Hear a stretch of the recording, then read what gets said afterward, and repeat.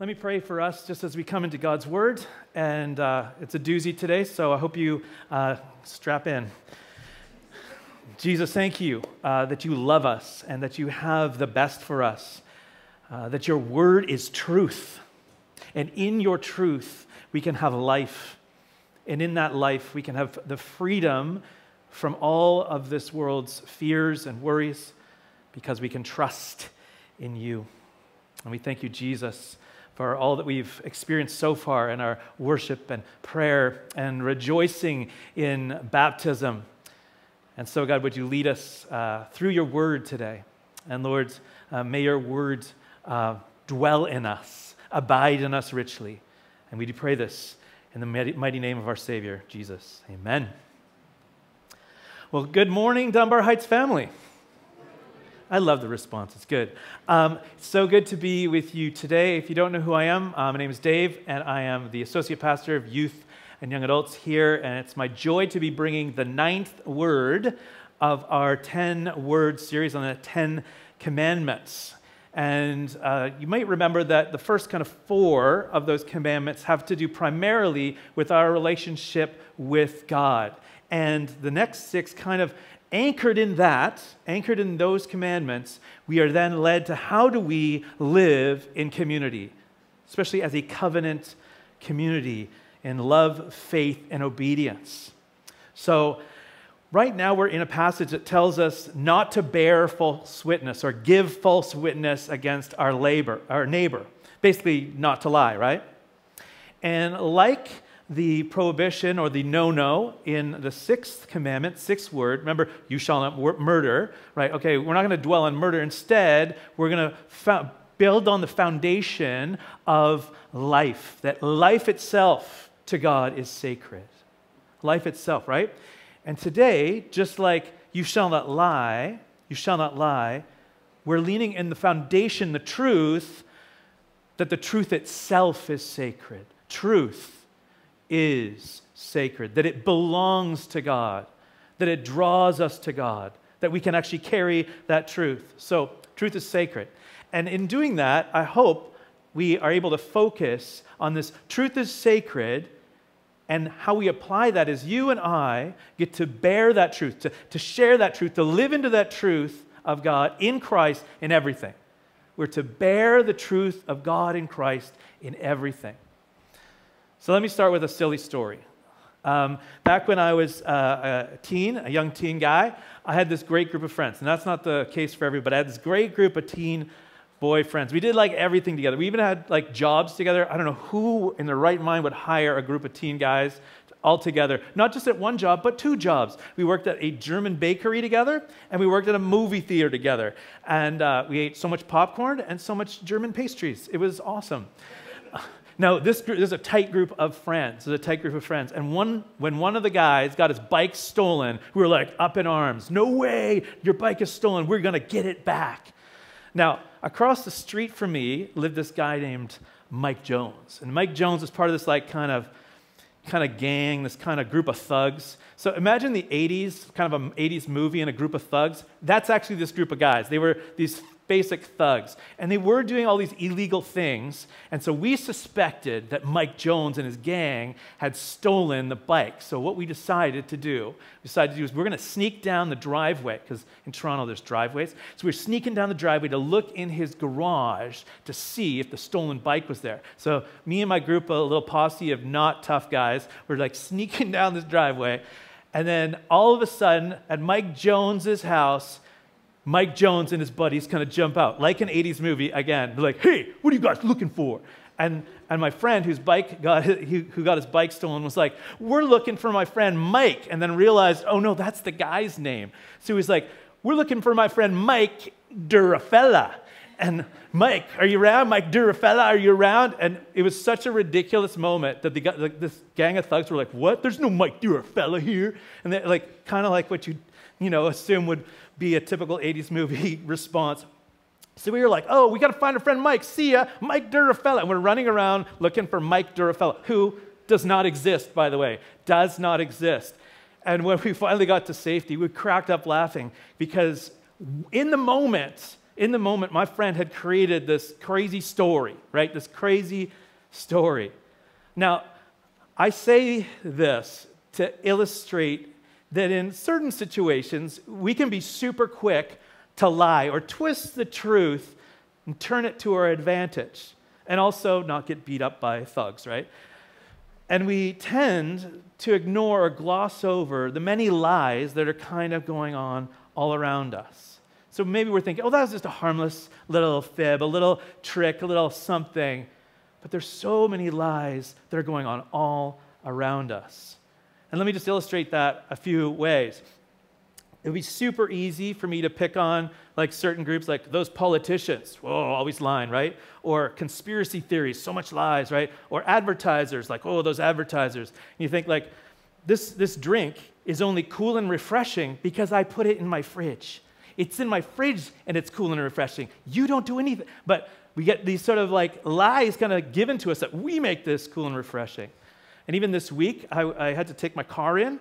And I don't know if the mechanics were exactly telling me the truth because I don't know my car that well. And so you're always sort of suspicious. Like, are they really telling me the truth? Are they just lying to get me to spend more money on this part that cost $1 billion? I don't know.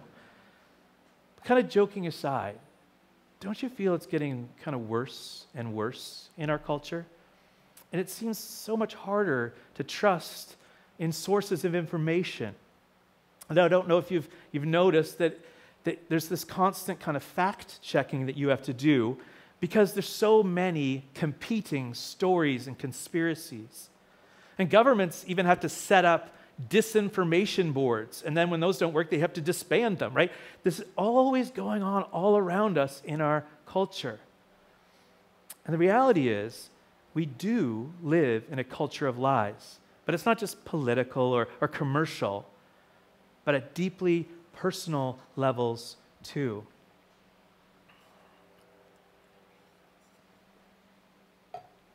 Sorry, my throat's a little sore. I was trying to get 3 young kids to do what I wanted them to do this weekend, so I've lost my voice. Anyways, in this article, which you may have heard of, called 5 Lies of Our Culture in the New York Times, an author by the name of David Brooks wrote this really helpful article. You may have heard it, you may have seen it, you may have heard about it. And it wasn't some Christian guy going, here's some things I hate about the culture. No, it's just pointing out a couple of things that were kind of lies that our culture clearly seems to believe. Let me just pick on 2 of them. The first is that career success is fulfilling. We're kind of telling our young people especially that the end goal of a success in some sort of job is the pinnacle or goal of life. Now, if any of you have ever kind of just opened the book of Ecclesiastes, the language that it uses is kind of like vapor and sand. Those kind of things you grasp a hold of just kind of melt through your fingers. And so every time you kind of, oh, I got the success, and it kind of melts through your fingers, and you grab, it's never going to anchor you in anything solid.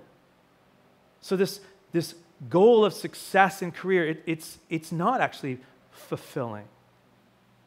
And another lie that our culture tells us is that you have to find your own truth.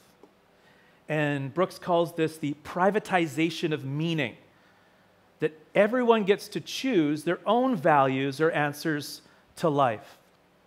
And you probably see this all around you right now, where people are saying, well, this is what I am, or this is what I am. And it's really hard to sort of discern, like everyone's got their own truth, right? And it seems to kind of force us to go against things that seem factually true or untrue, right? And that's what he points out, that finding your own truth is actually a lie. And Brooks ends the article by saying this: no wonder it's so hard to be a young adult today. No wonder it's so hard to be a young person. No wonder our society is fragmenting. We've taken the lies of hyper-individualism and we've made them the unspoken assumptions that govern how we live. We talk a lot about political revolution we need. The cultural revolution is more important. So this brings us to the revolutionary reality that we have a God of truth who speaks life into us by giving us the framework of it, what it means to be truly human. Truly human. So friends, I would invite you to open your Bibles, open your Bible apps, find Exodus chapter 20. We're going to look at verses 1 and 2 as we have, and we're going to look at our verse, which is verse 16. I would invite you to stand when you found that, and we will read it together.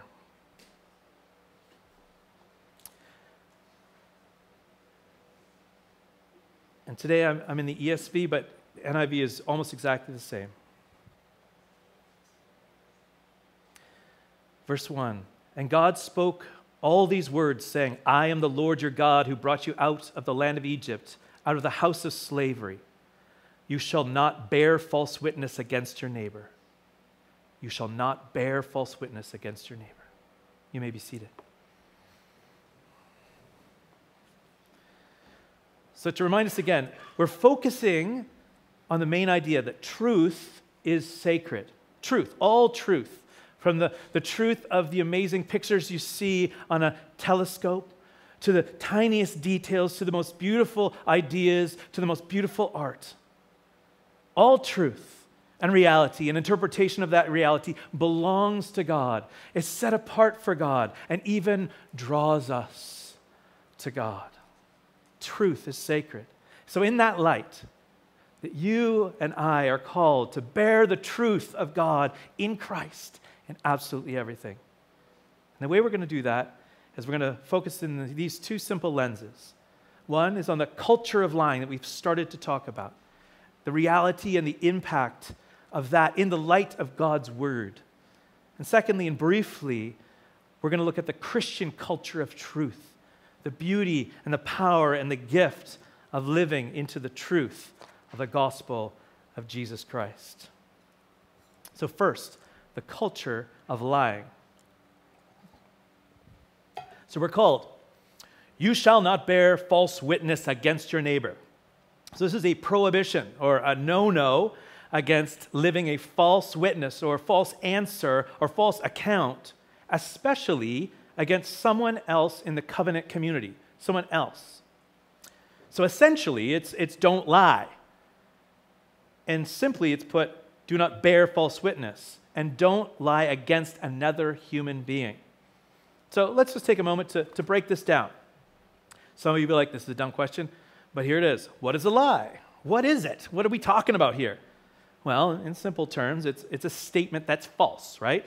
It's denying the truth or deceiving or misleading or fabricating. And that's where you're making things up. And many of us know little kids are really good at fabricating, right?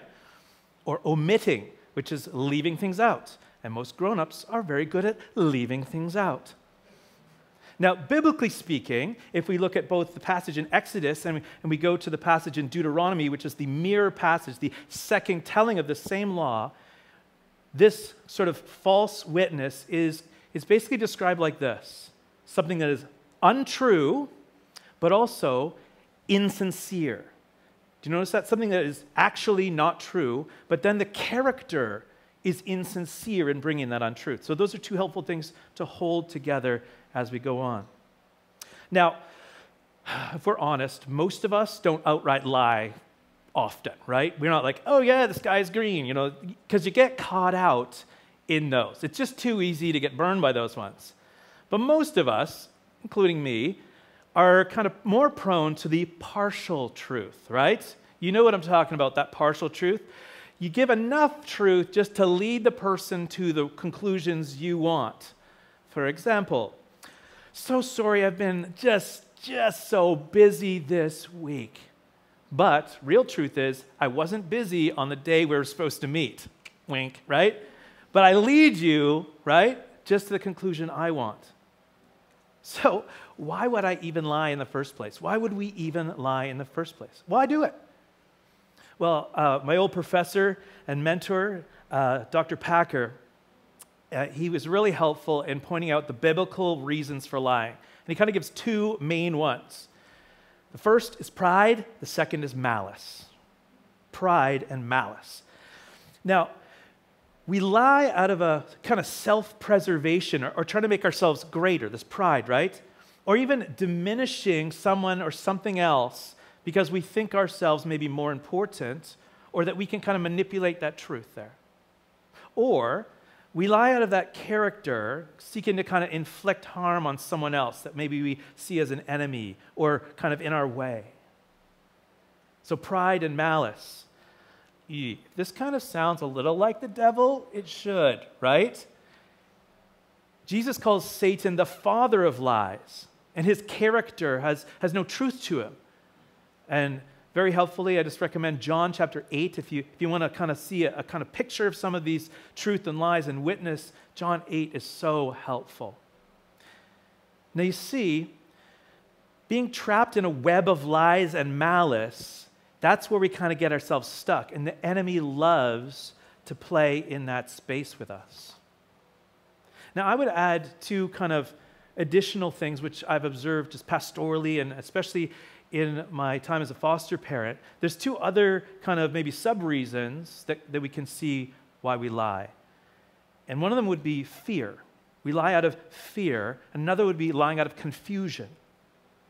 Now fear, we may have a fear of the consequences, or there's some danger happening, or we even lie maybe because we kind of want something better, and it's sort of a fear of missing the thing that we really want. Or confusion, and this is obviously more complex, but it's this tendency to kind of blend facts and sometimes believe the lie that we're kind of even creating in our own mind, and often it's made to protect us. So, even though we are given a very clear command not to lie, right, not to bear false witness, we do need to approach this subject with wisdom and with compassion, as well as the clarity that God is giving us in this boundary. So why do we lie? Often, pride and malice and fears. But why is it actually wrong to lie? Why is it wrong to lie? I don't know if you thought about that. Well, the first and foremost is this, is the character of God. You see, we have a God of truth.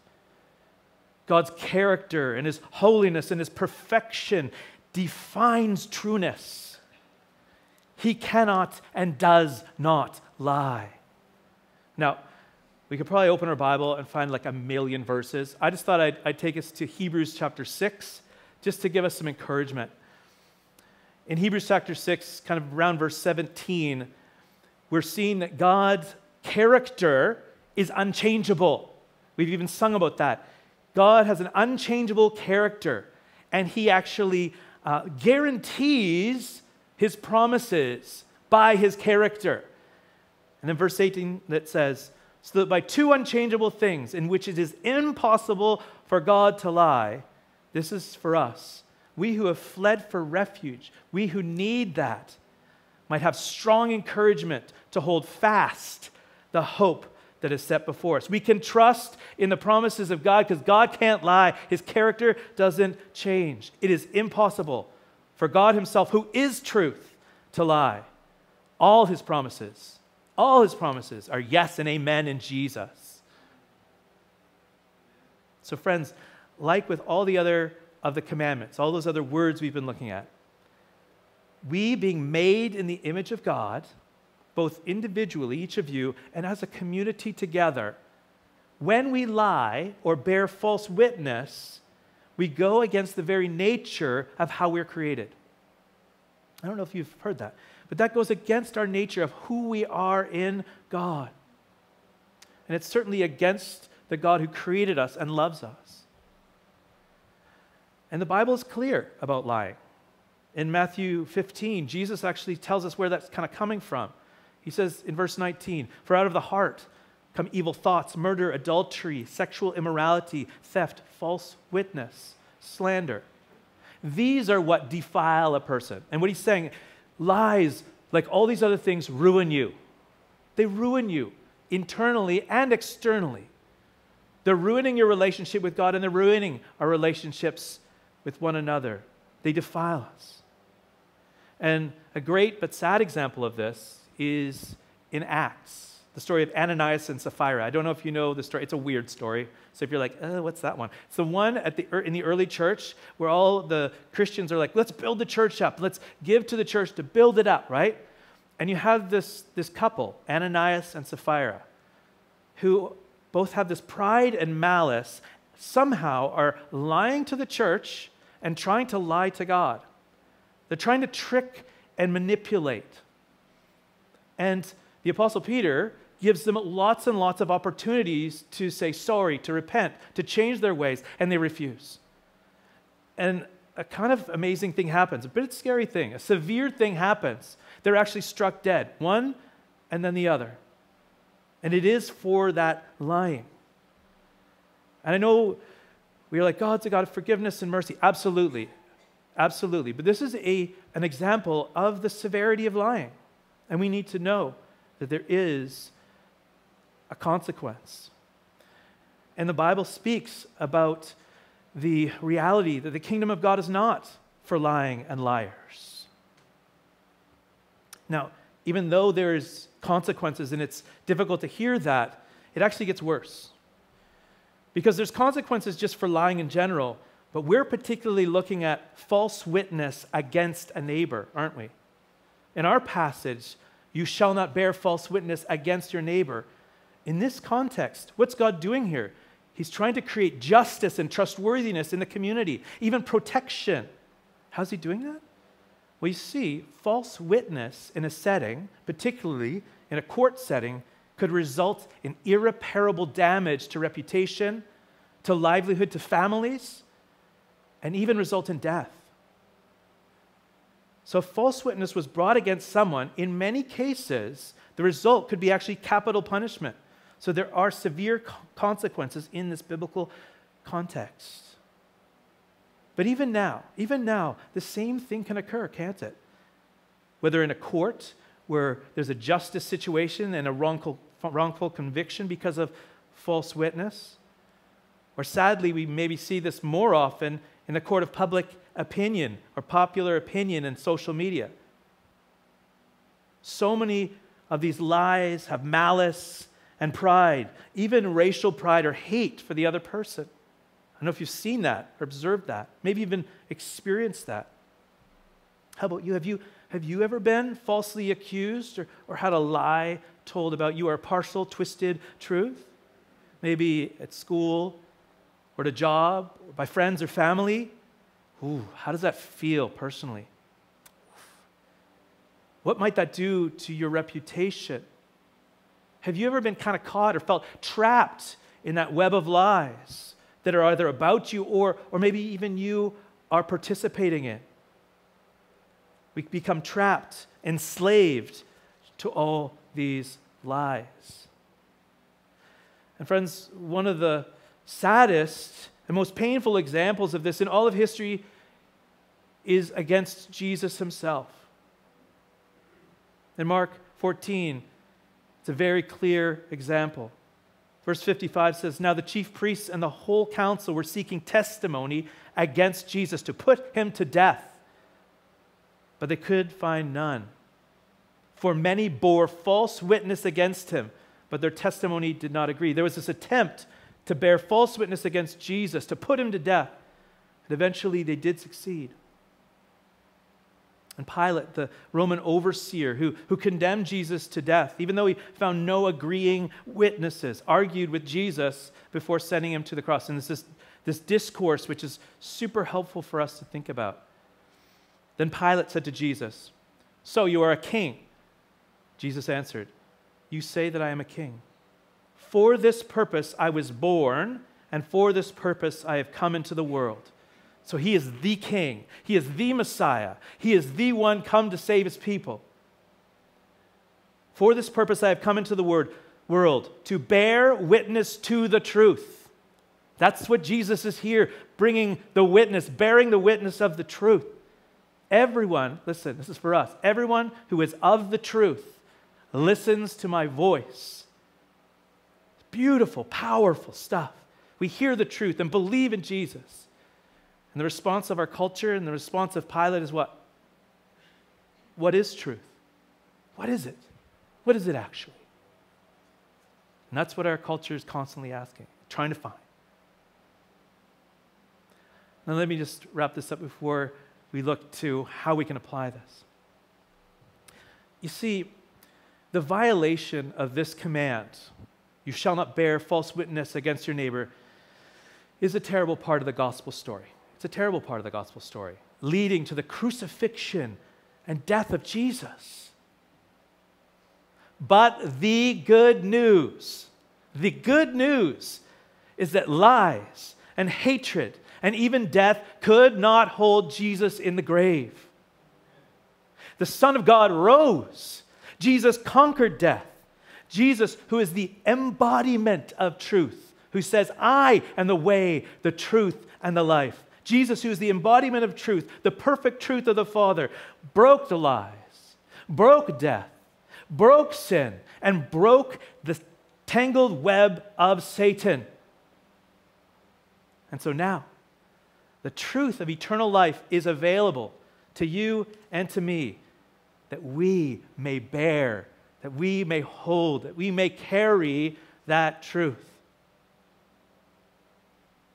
And just as a beautiful gospel summary of this, we've seen that there's a web of lies all around us. But friends, the truth sets us free. Remember those first few verses that we read in Exodus chapter 20?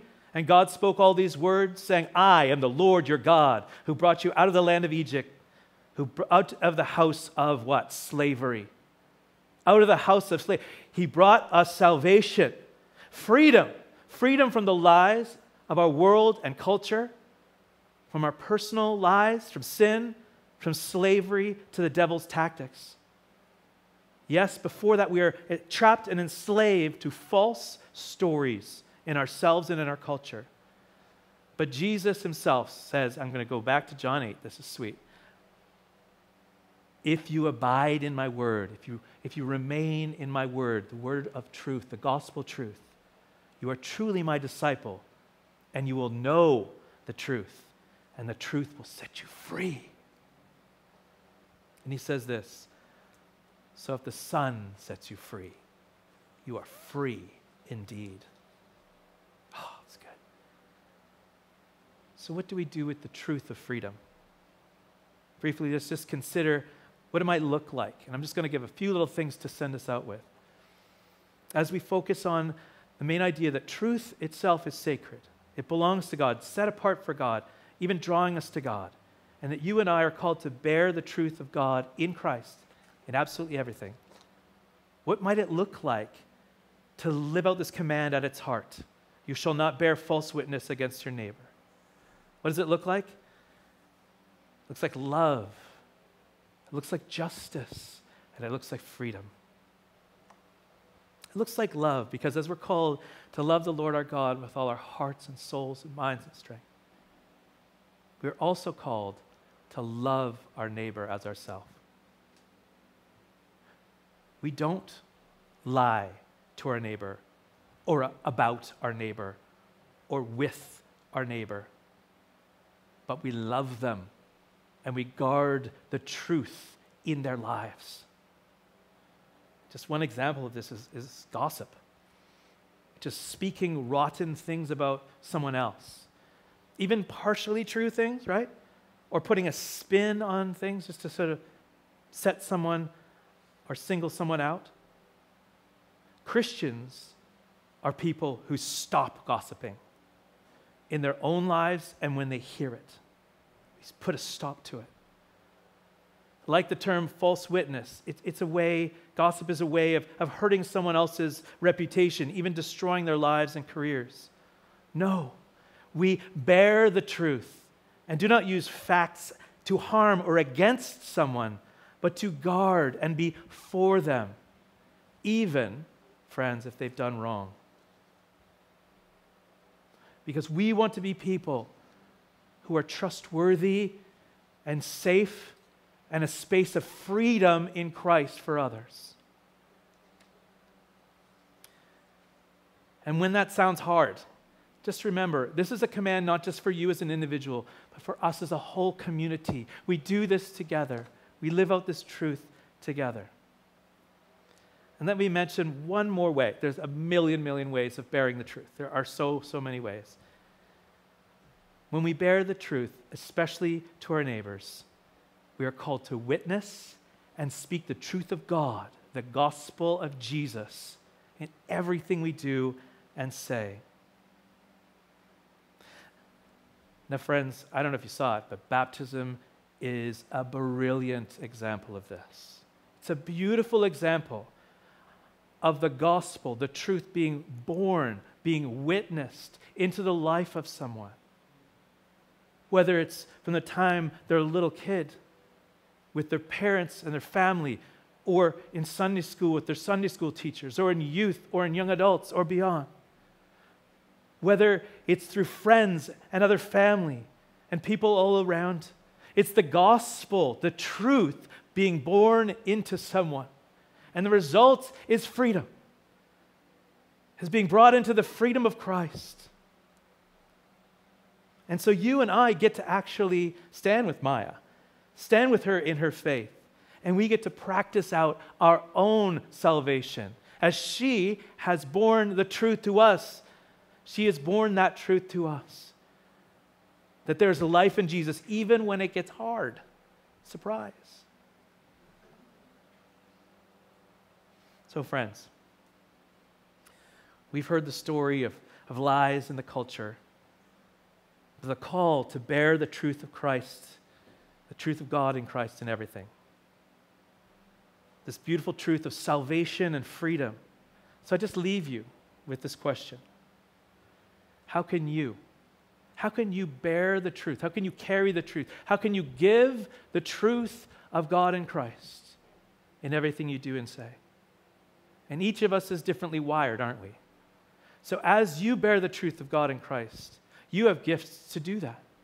Maybe it's in a couple of weeks where you're thinking, I could join one of the teams. I could be a part of a team that bears the truth of God in Christ on a worship team, or greeting, or in kids ministry, or in youth, or in young adults. You get to bear the truth of God in Christ. Maybe that's you. Maybe you are called to do that. And how can you bear the truth of God in Christ, particular to your neighbor, to the community? What does that look like from your home and outward? What does that look like from right here in Dunbar outward? How can we bear the truth of God in Christ out to the world? I'm going to let you do the hard work, because that is what God by His Spirit is doing. He's saying, how do you do that? There's so many ways to do that. He invites us into doing that. So friends, we're called by God in this beautiful ninth word. You shall not bear false witness. We realize that the truth is sacred and that we are called to bear that truth of God in Christ in everything we do. Amen? Amen.